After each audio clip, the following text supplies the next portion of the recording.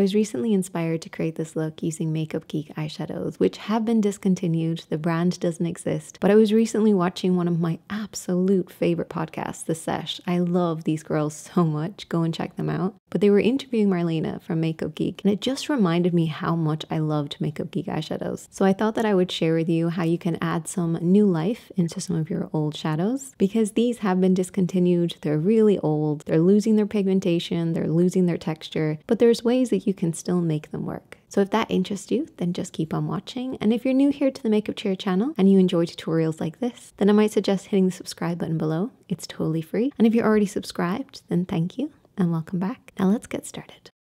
So we're going to start off with an eyeshadow primer because primer is key.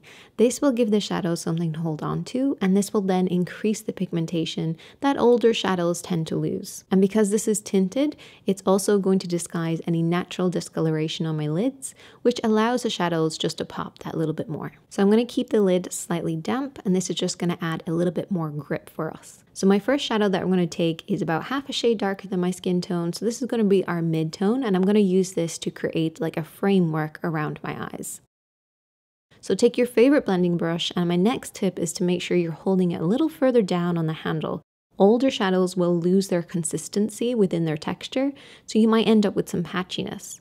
I'm pairing that with a damp base and you're kind of asking for trouble, so holding the brush a little further down on the handle will soften the pressure and allow for a smoother blend. And I'm just working this into the crease of the eye, leaving a little gap right underneath the brows, and then just slowly bringing it down onto the lid.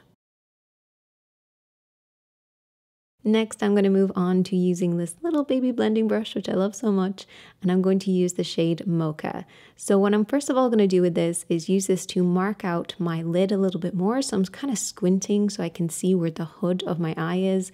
And then I'm just going to slowly build this shadow up to kind of recede that hoodedness. Think of it like contouring your eye shape. Now I know what you're thinking. You're using a blending brush to apply this, and then you're going to use your other blending brush to blend it out even more.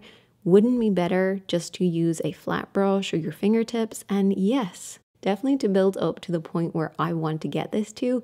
However, because these shadows are slightly older, I find it's better just to keep layering using your blending brushes, because if you go straight in with a flat brush or your fingertips to kind of pack the shadow on there, the unevenness of the texture can cause a lot of fallout, and then you don't get that same buildup of pigmentation. So I'm going to be using the two blending brushes to slowly build up to get the shape that I want. And then you should eventually end up with something that looks like this. And this is going to last a lot longer for us as well. Next, I'm going to take a flat brush and a touch of concealer and just apply this on the lid where I want to apply shimmer. By applying a small amount of concealer, we're actually going to add some moisture back into our shimmer, which then helps it shine so much more. And I'm using two different shades of shimmer, a lighter one in the inner corner and then more of a golden one right in the middle. But that small amount of concealer underneath is just going to help them shine so much more. And then I'm going to take a fade shade. If you've been following my channel for a while, you know what a fade shade is.